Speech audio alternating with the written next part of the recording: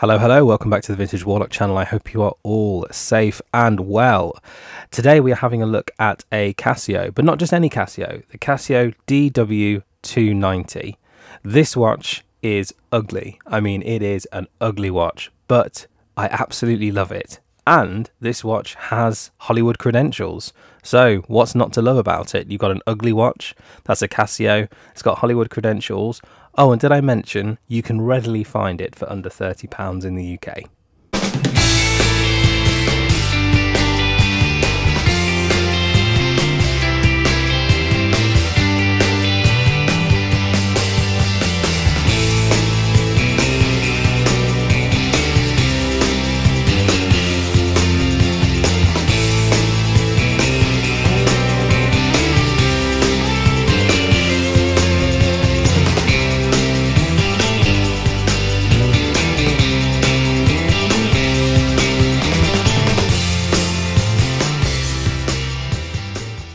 So, to give you its full name, the Casio DW290-1V, one of the shortest of the references in Casio. You've got a case diameter of 46.8 millimeters, a lug-to-lug of 50.6 millimeters, and a height of 14.3 millimeters. However, it only weighs 56 grams because it's on a resin band. There is some stainless steel at the back, but it's mainly just resin. 200 meters of water resistance, 2-year battery life, mineral glass. You've got all the basic features that you would expect from a Casio at this price: a stopwatch, a timer, an hourly alarm signal, a flash alert feature, light color, calendar. The accuracy is within 15 seconds per month, and the other features that round this off is a 12 to 24 hour format, regular timekeeping as well, which goes from hour, minute, second, time of day, month, date and day. Now, despite those case measurements of 46 millimeters and 50 millimeter lug to lug, this watch does wear really well, and one of the reasons that it wears so well is that the bands of the watch just come straight down, meaning that even if you have a smaller wrist, you can still wear this watch regularly and still find it a really good fit. To add to the likeness of things with the resin band, you've also got this 200 meters of water resistance, which in my opinion is more than adequate for any watch like this. Most of the Casios within this price range will only give you 100 meters of water resistance. This in effect almost makes it like a G-Shock, but on a cheaper price tag. The second part that I really like about this watch as well is, yes, it's got mineral glass, but it's recessed into the watch itself, which means that it does have that protection as well from you banging it.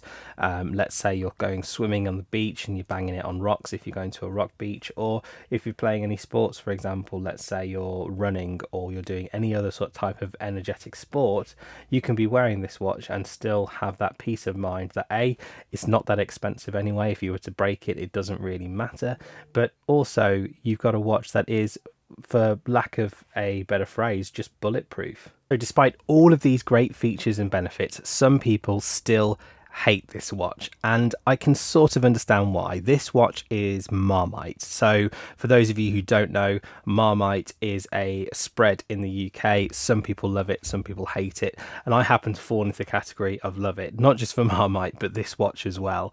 For me, it's like the little engine that could. It's ugly, yes, but it's functional, and I think it actually wears quite well. And for me, it's a watch that you put on and you think to yourself, yeah, this is definitely a sports watch. It is a watch that is meant to be beaten and thrown around and will come out of it the other end still working. Now, I'm not alone in that motion. There are people who absolutely agree with me, that they think that despite the downfall of this watch with its looks and being quite Marmite, it is quite endearing and people want to wear it. There are the likes of the Mad Watch Collector and TGV on one side of the camp who do like this watch, and on the other side of the fence you've got people like Jodie from Just One More Watch who just can't get on with it. And again, I can't blame them. This watch is really down to your personal preference. There are so many different Casios at this price that are available, and I can really understand some people not liking the design and some people opting to go for things that are a little straighter or a little cleaner, or going for things that are a bit more out there, or spending a little bit more money and getting a G-Shock. However, the one thing that I think really attracts people to buying this watch in particular, aside from the reviews on YouTube, is the fact that this watch does have real life Hollywood credentials in the form of Tom Cruise. I almost said Tom Hanks then. Tom Cruise in Mission Impossible, 1996 in Mission Impossible. Since that film came out, this watch was the first one that he wore. Since then, he's worn a couple of other Casios, I think Casio G-Shocks, and I think he's also moved on to Tudor as well. So I think I might do a movie series around some of these watches in films, especially in these espionage and spy films, because it tends to be a main and central theme behind a lot of these films is having a nice watch. So having a look at that might be something that I could do in a future video.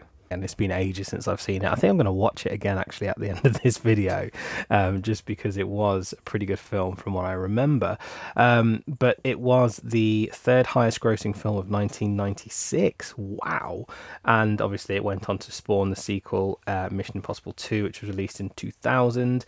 And then obviously from there it just gave birth to a huge series, a giant. And there's a new film coming out this year, I believe. One of the biggest problems I found with this watch is finding it at the right price. So 6 months ago I was able to buy this watch for around £30, which I thought then would be about what you'd want to pay for it, but it seems to be that I got an incredible deal on it, because since then the cheapest price I've been able to find is £40 16 pence. I'm not sure how much that is in dollars. I'll have a look and put it in the description, but that was on Amazon. On eBay I've seen them going for stupid prices, up to £75 or even over £100, which you don't even want to pay that much for some G-Shocks, let alone a normal sort of Casio. On the Casio website they seem to have gone a little bit higher than Amazon and have it at $49.95. So I guess that's sort of the amount that you want to pay for it, but really for me I managed to get it for a good price. I think if you hunt around on eBay, on Amazon, and if you are able to have a look at some of the bargain centers within the countries that you're in, whether it's America and you go to somewhere like Target or Walmart, or if you're in the UK and you go to Argos or Asda or places like that that may sell Casios, you might find it at a cheaper price or a reduced rate, but I think they are becoming harder to come by now. Here is my final verdict. The Casio DW290-1V. Should you buy it? Well, yeah, in my opinion, it's a nice watch. I've worn it and I continue to wear it. However, the caveat that I'm going to put in place here is that you need to buy it for the right price. There's no point going out there spending $40, $50, $60, $70, $80 or pounds on a watch like this. It is just not worth it. You're better off getting a world timer or another sort of Casio lineup and saving and waiting until you find this watch at a decent price. I've been looking around, and as I mentioned before at the beginning of the video, the cheapest at the moment is £40 on Amazon. Just about passable in my opinion. However, I would always look for lower. I think £30 to £35 is the absolute maximum that I would be paying for this watch, and I wouldn't pay a penny more. So the Casio DW290, what do you think about it? Let me know in the comments below. Do you own this watch? Have you owned this watch for a while as well? Give us your honest review in the comments and in the feedback. I've had this watch for 6 months.